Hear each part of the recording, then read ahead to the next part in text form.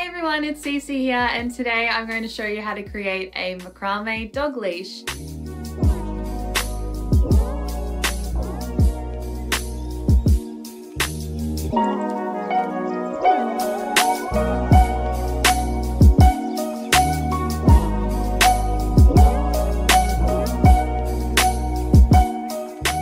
So I'm going to be creating a leash to match the collar that I made last week, and I'm going to use the same color here, this bright yellow.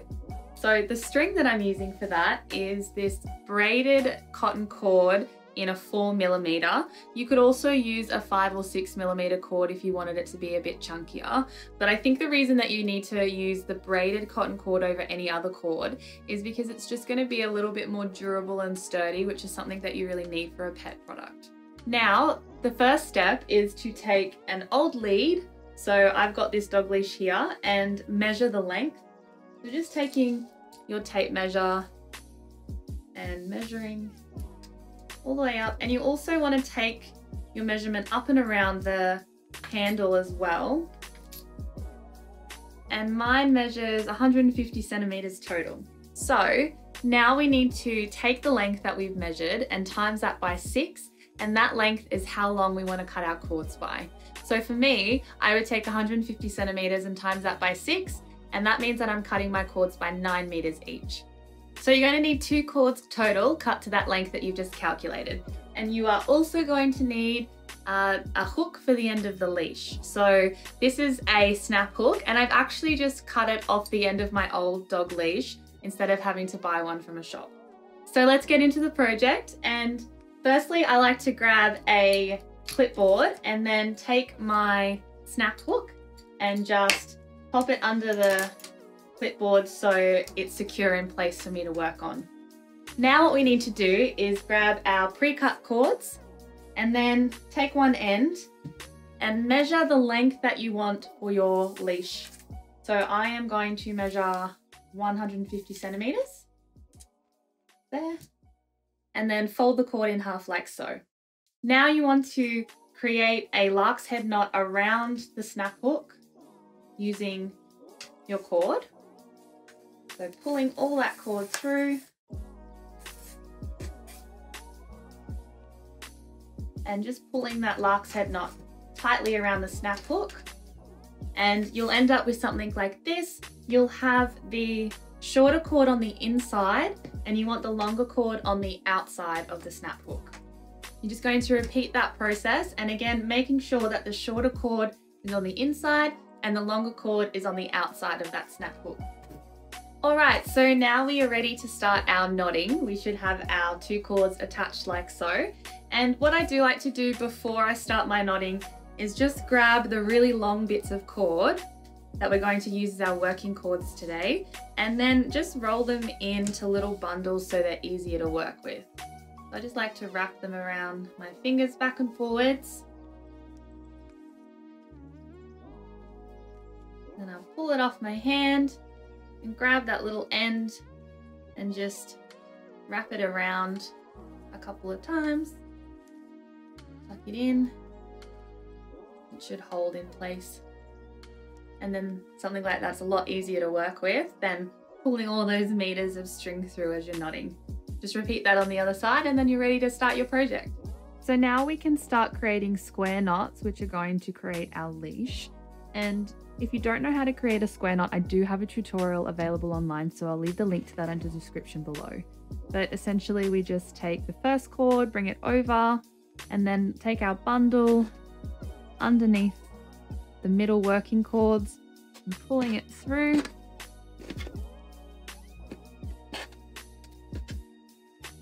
And then going back the other way, so taking that cord over, taking the bundle under the middle cords and through.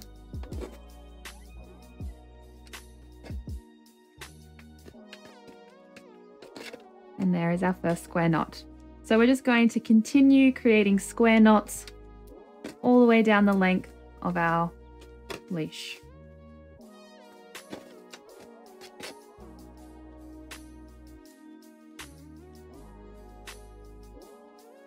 You can probably see how much easier it is for me to do the knotting with this bundle rather than pulling all the meters of cord through like you would if you didn't have this.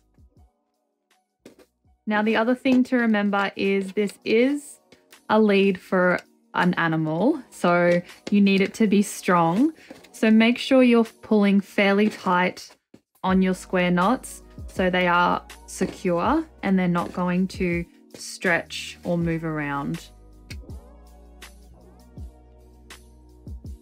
Okay, so now I've knotted to about 30 centimeters with my square knot. And what I'm going to do is just add a little spiral knot now to the leash. And I think it's cute. It adds a little bit of decoration to the product. You can do this if you like, or if you prefer it to just look like this the whole way, then keep on square knotting all the way down. But to create that spiral knot, I'm just going to take one string across and then bring the other underneath and through that loop like so, creating that half square knot. And using the same side again, creating a half square knot. It should start to spiral around.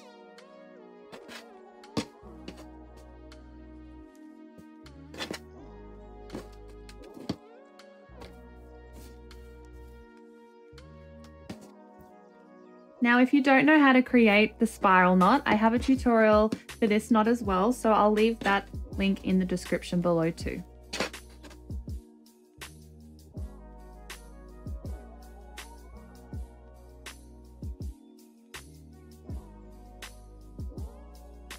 So now I have finished my length of spiral knot, and I'm just going to shift this up and then continue square knotting.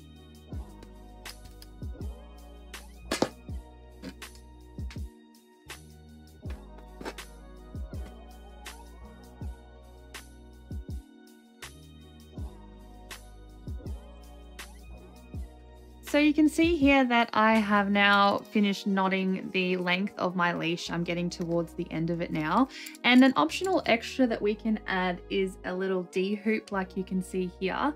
And it's really great that you can have that in there to clip on an accessory or maybe a poop bag holder for the dogs. And the easiest way to add this is to just take the end of your cord that you're about to use for the square knot and feed it through. Then create your square knot. Then again, feed your end back through the D hoop and create another square knot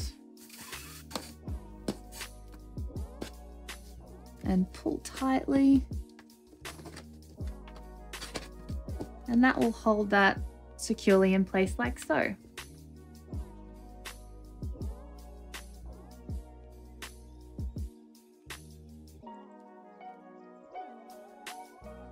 So now what we want to do is just make sure that we've gotten to the point where we have just enough rope in the center to create that handle, and you also want an extra 10 or so centimeters just hanging out. So you can see that I'm at the point now where I'm going to start making my handle. Now what you need to do with this point is create a little gap in between your square knots, measuring about 5 centimeters. I'm just going to drop down 5 centimeters and create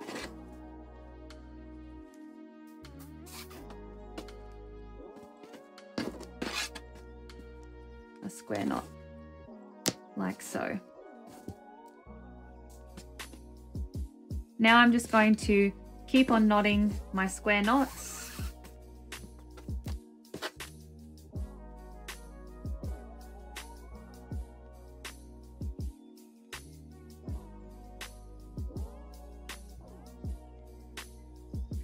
Okay, so I finished my knotting for my handle, and the total length that I have is about 40 centimeters.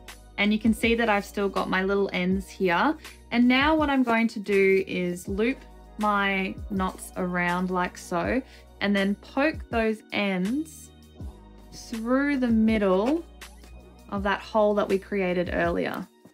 Now I'm just going to flip this around and clip that in place. And you'll have your little end sticking through, and you'll have your 2 working cords on the outside like so. Now we're just going to continue to create our square knots, but we're going to create it around all of these strings here. So I'm just going to go over all of the strings through like so, and just pull that nice and tight. You can even flip it around the back and pull these strings up like that.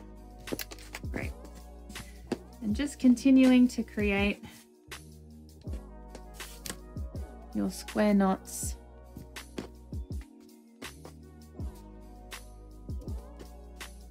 around all of the strings.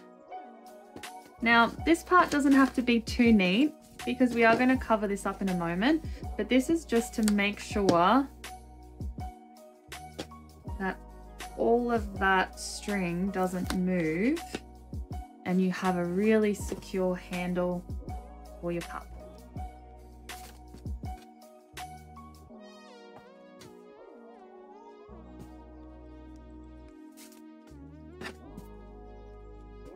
All right.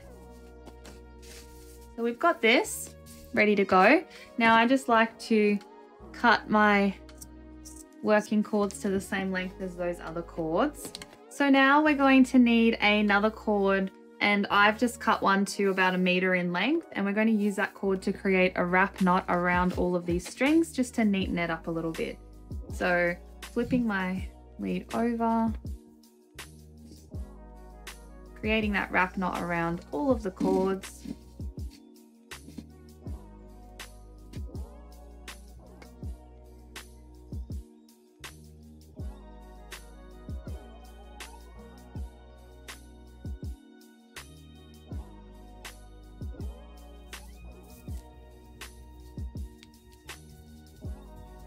All right, so now I'm just finishing off my wrap knot,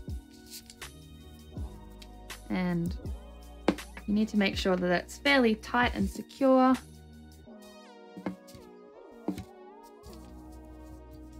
Cut that there. Now you should have a finished wrap knot that looks something like that. Now you can either cut all these strands short, or some people like to leave them, maybe put some beads on the end, tie a little knot so it's kind of like a little tassel, but I am going to cut them off. I prefer it to look a bit neater.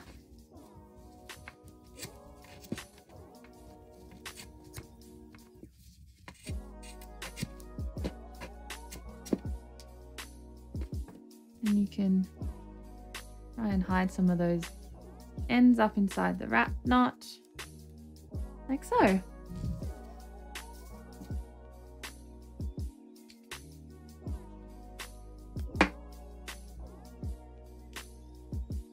So now you should have a finished macrame dog leash that looks a little something like this one here. And the thing that I love most about this design is this cute little spiral section in the middle there. Thank you so much for watching, guys. I really hope you've enjoyed this tutorial on how to create your very own dog leash at home. Don't forget to subscribe to my channel so you see all my videos when I post them. And here's to finding our peace and creativity.